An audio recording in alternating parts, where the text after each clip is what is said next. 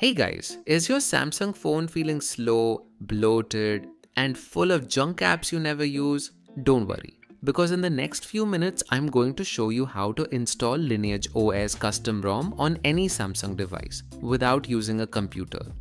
If you like this kind of stuff, please like this video and subscribe to the channel. Now without wasting any time, let's get started. So I just installed an amazing custom ROM on my phone called Lineage OS, and honestly, it's a total game changer.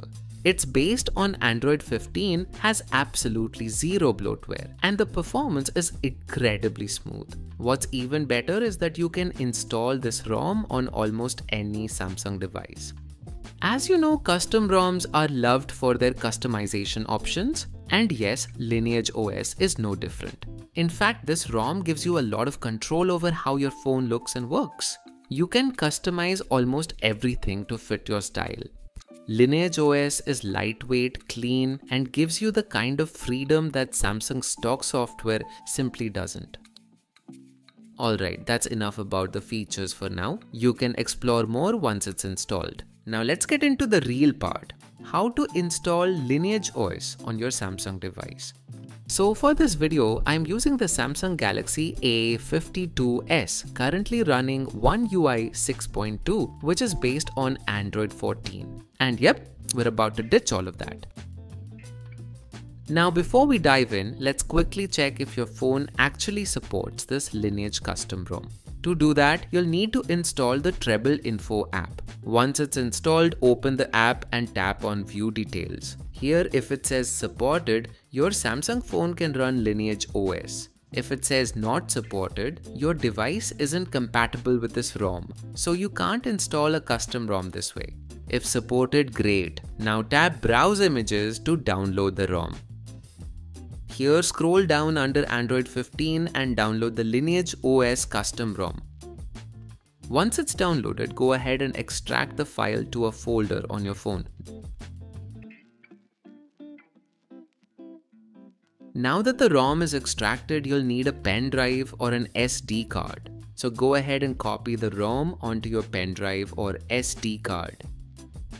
Now before we can flash the custom ROM, there are a couple of important things we need to do. First, go to Setting and enable Developer option. Once Developer options is enabled, go back and tap on Developer options.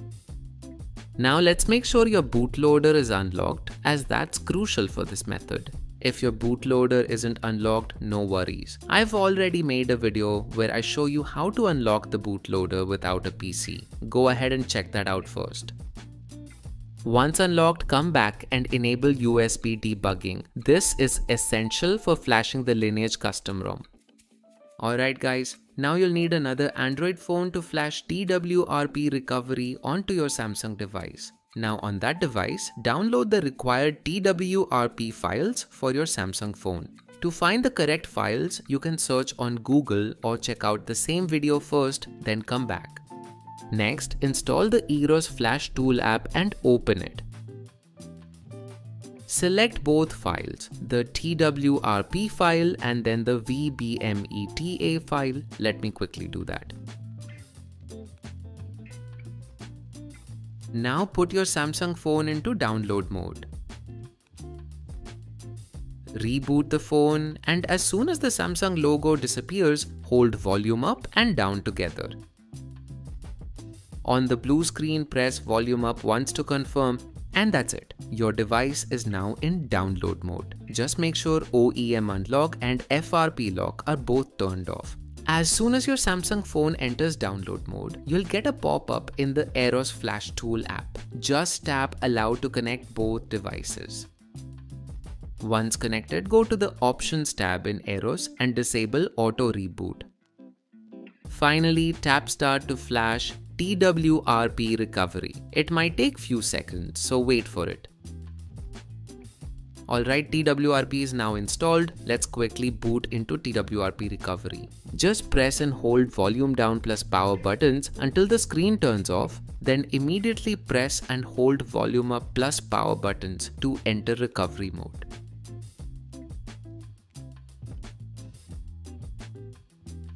Now in TWRP, you won't be able to access internal storage because it's encrypted. That's why we need a pen drive. But before flashing custom ROM, let's format the data first. So tap on wipe, then format data. Here type yes and confirm it will format all the data in the device. Once that's done, reboot into recovery mode again. Alright, we're back in TWRP. Now tap on install, then tap select storage and choose USB OTG. Next, tap on install image and locate your Lineage OS image file.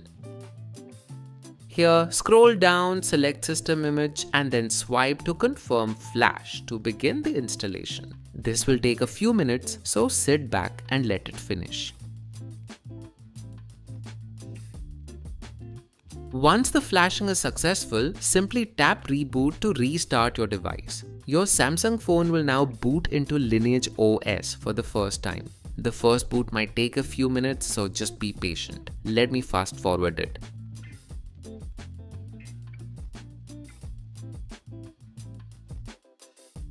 Alright, the device is now booted into Lineage OS and you're all set.